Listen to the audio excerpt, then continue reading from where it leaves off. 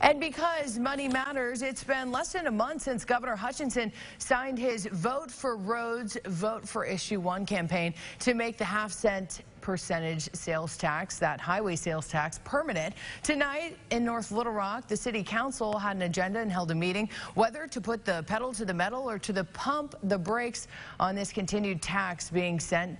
And before being sent to that breaking news, our Claire Kreitz looked into this issue. How about a motion to accept? No discussion. So moved. Second.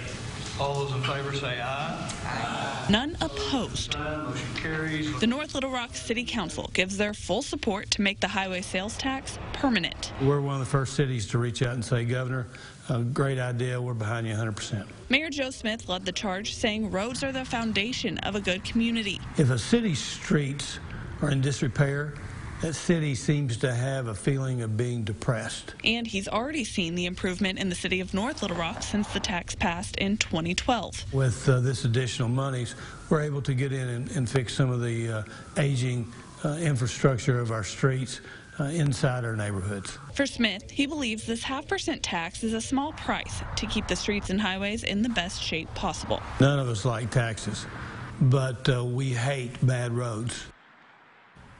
Now, if Issue 1 passes, it's expected to bring in about $205 million a year in taxes. That's a lot of money. Hutchinson says this is his top priority for the ballot initiative next year.